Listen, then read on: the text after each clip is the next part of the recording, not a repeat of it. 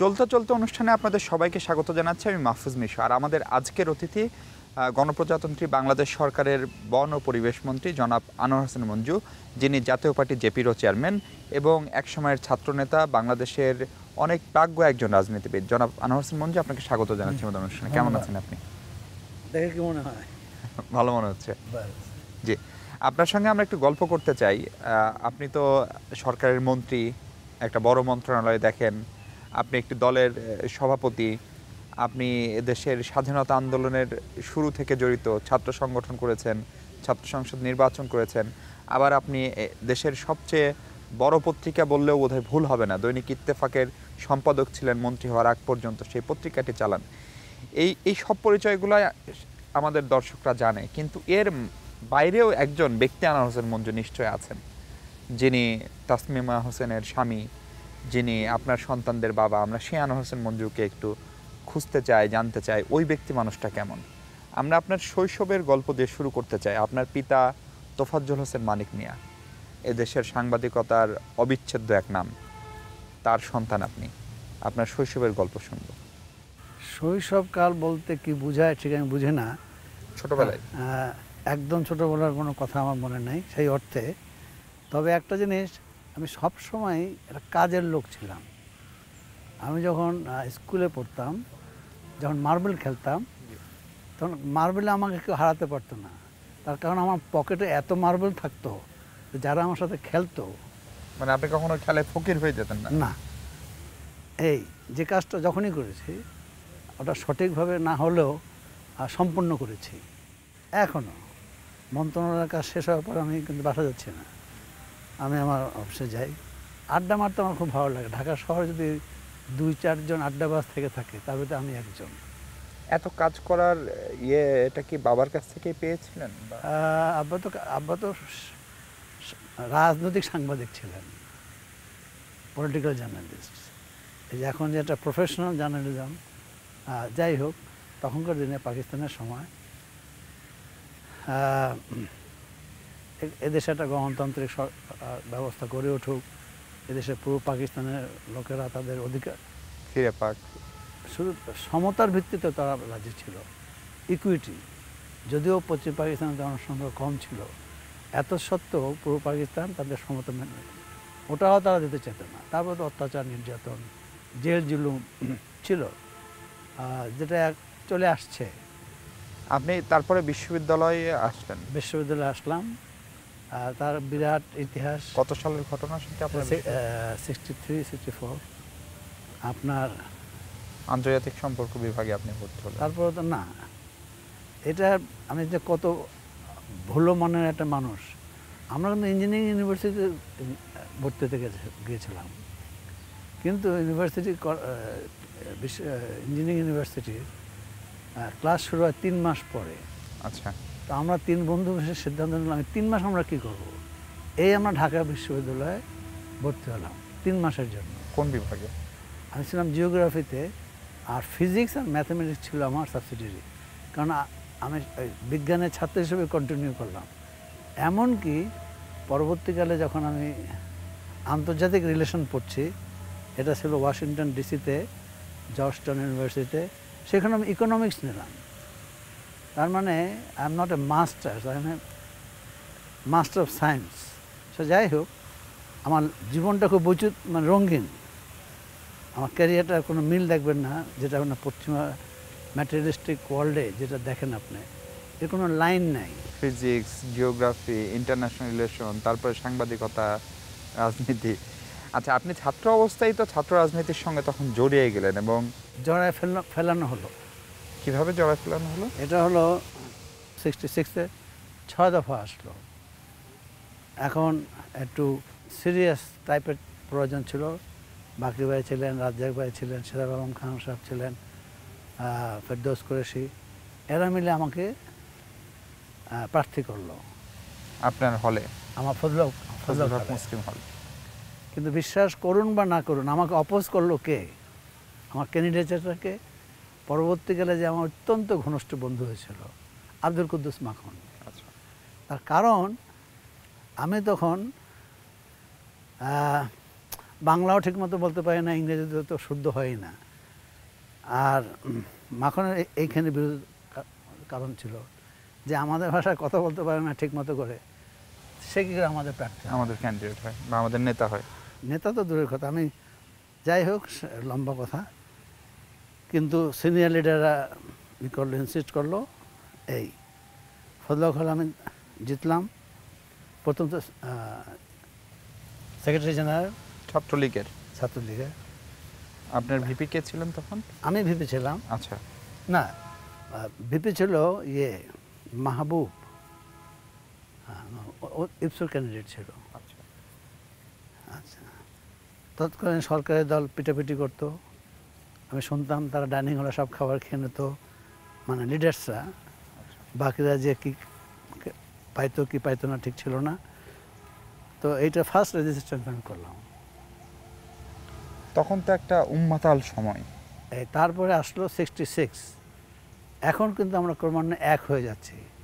এই ছাত্রলীগের সাথে ইপসু আসতেছে, অন্যান্য দল যারা এটাকে সমর্থন করে, তারা এসে গেল।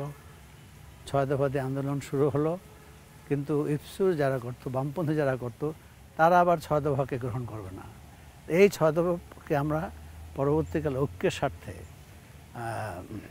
করলাম, 11 দফা করলাম। তো তারপরে ওই সময় তো বঙ্গবন্ধু, মানে বঙ্গবন্ধু হয়ে উঠছেন, তার মানে আপনাদের আমরাই বঙ্গবন্ধু টাইটেল দিলাম ছাত্ররা। তোফায়েল স্যার তখন ডাকসুর ভাইস প্রেসিডেন্ট ছিলেন, তিনি ঘোষণা করলেন। আমি তখন ফজলক হলের ভাইস প্রেসিডেন্ট। তো যাই হোক, অনেক বড় লম্বা কাহিনী। কিন্তু এখন তো বঙ্গবন্ধু বলাটা যেন পাপ, আমি কখনো পাপ মনে করি নাই। এমনকি এরশাদ সাহেবের সময় যখন তার মন্ত্রী ছিলাম, আমি পার্লামেন্টে তাকে বঙ্গবন্ধুই বলতাম। কারণ আমি এটা কখনো বিশ্বাস করি নাই যে এটা কোনো একটা বিশেষ দলের স্লোগান। আমাদের দেওয়া স্লোগান, আমরা দিয়েছি, ছাত্ররা দিয়েছে। তার মানে বঙ্গবন্ধু সব বিতর্কের ঊর্ধ্বে থাকা উচিত। অবশ্যই। এবং সে তো একজন জাদুকর ছিল। তো রাজ্জাক ভাই নিয়ে গেলেন সন্ধ্যার দিকে বঙ্গবন্ধু বাসায়। উনি তখন আপনার তার চিরপরিচিত পোশাকে, তার দোতলা বাসার তখন আন্ডার কনস্ট্রাকশন ছিল।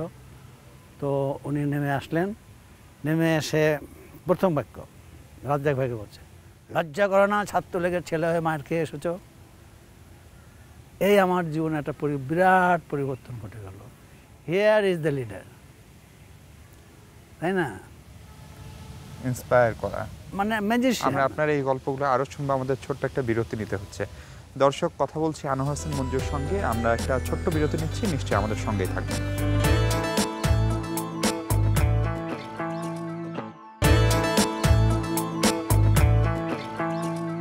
দর্শক, বিরতির পর আবার ফিরলাম চলতে চলতে অনুষ্ঠানে, এবং আমার সঙ্গে আছেন জনাব আনোয়ার হোসেন মঞ্জু। জনাব মঞ্জু, আপনি তো মুক্তিযুদ্ধের সময়, ওই সময় ছাত্র রাজনীতির কথা বলছিলেন। তারপরে মুক্তিযুদ্ধ তো যখন শুরু হয়ে গেল, ক্র্যাকডাউন হলো 25শে মার্চ। হ্যাঁ, আমরা সবাই 27শে মার্চ কারফিউ প্রত্যাহার করা হলো, সবাই ঘর ঘরে চলে গেলাম। এবং আমি আশ্চর্যান্বিত হলাম, যারা আমাদের পক্ষে শক্তি ছিল তারা যেমন ঘর বাড়ি থেকে বেরোয় যাচ্ছিল, যারা আমাদের বিরোধিতা করছিলেন তাদেরকেও দেখি তারাও রাস্তায়। তো 27 আমাদের পক্ষের শক্তি মানে কি? যারা ছাত্রলীগ করতেন না, মানে যারা স্বাধীনতার পক্ষে ছিল, এমনকি যারা স্বাধীনতার বিরুদ্ধে ছিল তারাও ঘর থেকে বেরিয়ে গেলো ভয়তে। মানে এইরকম একটা সমস্ত রাত সেই কামানের গোলাগুলি। তারপরে আমি 27শে মার্চ বাসায় ফিরে আসলাম। ওই বাড়িধারা আর গুলশানের ওখানে দেখবেন একটা কালভার্ট আছে, আব্দুল কুদ্দুস মাখন, আমরা তিনজনে বসে, কেউ তো কিছু জানি না, আমরা সব তো 27শে মার্চ বৃষ্টি হচ্ছিলো। আম্মা আমাকে বললেন তুমি বাসার থেকো না, আমি বৃষ্টির ভিতরে, যাই হোক, লং স্টোরি। তো আই ওয়াজ অ্যারেস্টেড থ্রাইস। এরকম অবস্থার পরিপ্রেক্ষিতে তারপরে তো দেশ ছাড়াছাড়ি, আমি চলে গেলাম লন্ডনে। মানে স্বাধীনতার আগেই চলে গেলেন? এই যুদ্ধের সময়, পিরিয়ড অফ ওয়ার। তারপরে ফিরে আসলাম, এই লং স্টোরি।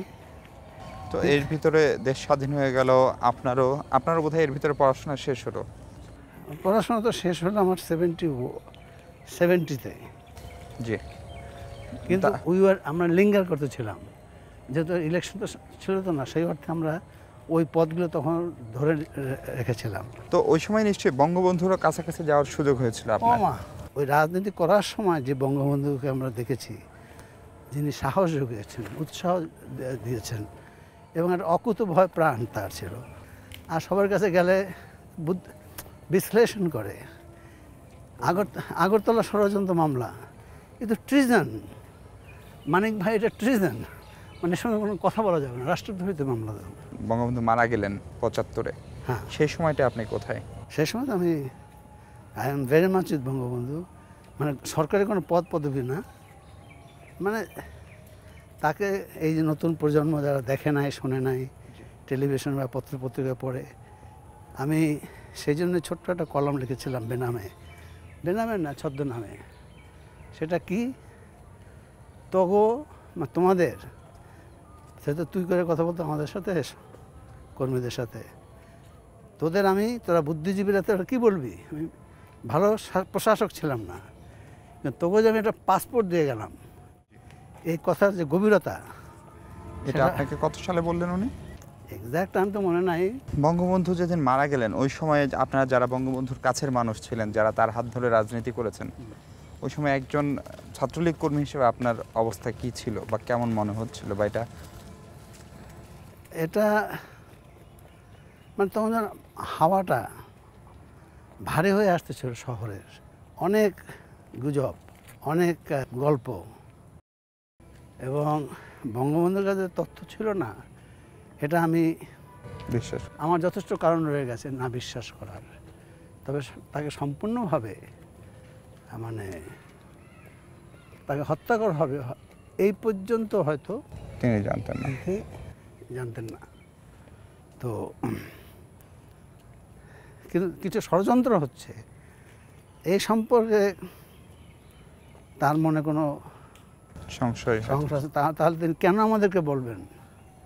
এটা মিটিং করে বলেন না, তার বাড়িতে যারা যেত সীমিত, জি, তার ঘনিষ্ঠ জনেরা, শুভাকাঙ্ক্ষীরা, অথবা যাদেরকে তিনি স্নেহ করতেন তারা, তিনি কেন বলছেন যে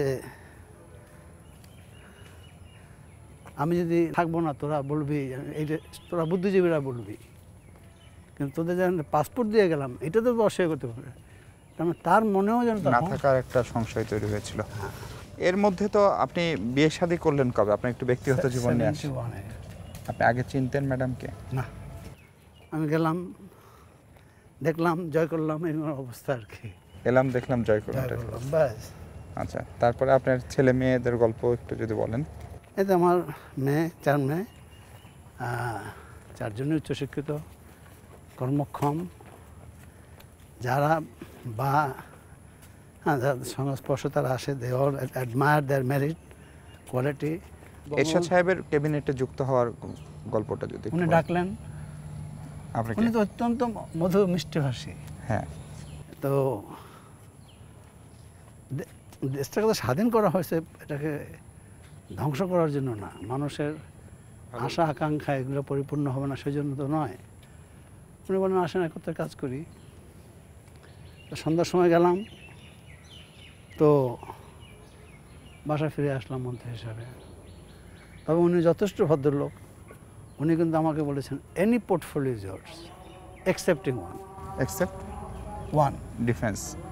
না, ডিফেন্স না, যেহেতু আমি কীভাবে তিনি বলেছেন আমি জানি না।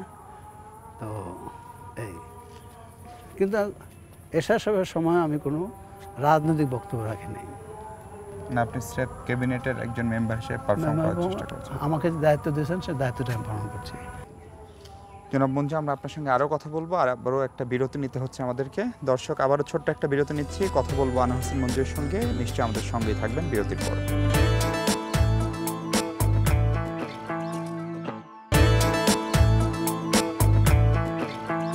দর্শক, বিরতির পর আরও একবার স্বাগত। চলতে চলতে অনুষ্ঠানের সাথে আছেন জনাব আনোয়ার হোসেন মঞ্জু। জনাব মঞ্জু, আপনি এরশাদ সাহেবের মন্ত্রিত্বের কথাগুলো বলছিলেন, এবং আপনি রাজনৈতিকভাবে এরশাদ সাহেবের সঙ্গে খুব বেশি মাঠে ময়দানে রাজনীতি করেননি, কিন্তু আপনি পরবর্তীতে এরশাদ সাহেবের দল থেকে বেরিয়ে এলেন। সে তো অনেক পরে। আমরা এরশাদ সাহেব জেলে ছিলেন, বেগম জিয়া তাকে 5 বছর জেলে রেখেছিল। সরকার গঠনে যেমন শেখ হাসিনা বর্তমান প্রধানমন্ত্রী সরকার গঠন করলেন, তখন এরশাদ সাহেবকে প্রথমে সাব জেলে ওই পার্লামেন্টের চত্বরে পরবর্তীকালে মুক্তি দেওয়া হলো। জি। 2.5 বছর পরে এরশাদ সাহেব একদিন বললেন যে আমাদের মূল্যায়ন করা হচ্ছে না, তো আমরা ওয়াকআউট করব। পার্লামেন্ট থেকে? হ্যাঁ। কার সাথে? বিএনপি এবং জামাতের সাথে। বললাম স্যার আপনি তো চেয়ারম্যান অফ দ্য পার্টি, আপনি যে সিদ্ধান্ত নেবেন সেটাই তো হবে। এটা কি বিএনপির প্রথম ক্ষমতার সময় 91 থেকে ছিল? জি। নাকি 96? আওয়ামী লীগ শেখ হাসিনা যখন প্রধানমন্ত্রী? হ্যাঁ। আচ্ছা। তাই বললাম স্যার কিন্তু আমরা যে সরকারে আছি বা সরকারকে, আওয়ামী লীগ সরকারকে সমর্থন করব, এটা আমাদের পার্লামেন্টারি পার্টির সিদ্ধান্ত, আপনি যেটা নিজে স্বাক্ষর করেছেন। সে মতো অবস্থায় যদি আপনি সিদ্ধান্ত নেন যে আর সমর্থন দেবেন না, তাহলে হয় পার্লামেন্টারি পার্টির সিদ্ধান্তটা পরিবর্তন করতে হবে, অথবা প্রেসিডেন্টের মিটিং থেকে সেখানে একটা পরিবর্তন করা যেতে পারে। উনি কিছু বলেন না, চলে গেলেন হেঁটে। এই আমাদের জাতীয় পার্টি ভাঙলো। আমরা কেউ পার্লামেন্টে ছিলাম আর কেউ বেরিয়ে গেল। তখন আপনি সরকারের যোগাযোগ মন্ত্রী? জি। আচ্ছা, কিন্তু এরশাদ সাহেব মানে অবকাঠামোগতভাবে অনেক উন্নয়ন কাজ করেছেন অনেকেই বলেন, কিন্তু রাজনৈতিকভাবে এরশাদ সাহেবের যে ক্ষমতায় আসার প্রক্রিয়া এবং তাকে আমরা সবাই স্বৈরাচার বলি, এই বিষয়গুলো কখনো আপনাকে পীড়া দেয়? না, কেননা স্বৈরাচার কী তাও আমরা জানি না, পীড়া দেবে কেন তাও আমরা জানি না। আবার তার কাজের প্রশংসা করব, তার ব্যবহারের প্রশংসা করব, এই এতগুলো কন্ট্রাডিকশন নিয়ে একজন বিজ্ঞানের ছাত্র হিসাবে আমি এই পাজল করতে পারি না, কি বলে ওটাকে, রিকনসাইল করতে পারি না। এই বেগম যে তাকে বকা দেয়, বেঈমান বলে, ইত্যাদি বলে, আবার তার সাথে তিনি জোট করতেছেন। আওয়ামী লীগ তাকে বকাবকিত করতেছেন, তিনি আবার তার সাথে জোট করছেন। তো আমরা বঙ্গবন্ধুর কাছ থেকে কিংবা আমরা আমার বাবার কাছ থেকে এই ধরনের রাজনীতি সেখানে আমরা একটু ঘাওড়া টাপের দুটা দলিত বা দুটা জটিলতার সাথে করেছে, তাই না? সখ্য করেছে বা রাজনৈতিকভাবে ইয়ে করেছে। এখন আপনি আবার এই সরকারের মন্ত্রী, বর্তমান আওয়ামী লীগ সরকারের একটা গুরুত্বপূর্ণ মন্ত্রণালয়ের দায়িত্ব পালন করছেন, বিশাল মন্ত্রণালয়, সেটি বন ও পরিবেশ মন্ত্রণালয়। এই দায়িত্বভার পেয়ে বিশেষ করে 5 জানুয়ারি নির্বাচনের পরে আপনি কি মানে নীতিগতভাবে সিদ্ধান্ত নিয়েছেন যে আপনি সরকারের সঙ্গে থাকবেন? দেশে নির্বাচন হোক, এটার পক্ষে আমি ছিলাম, আছি, থাকবো ইনশাআল্লাহ। পথ চলতে হবে, থমকে দাঁড়ালে হবে না।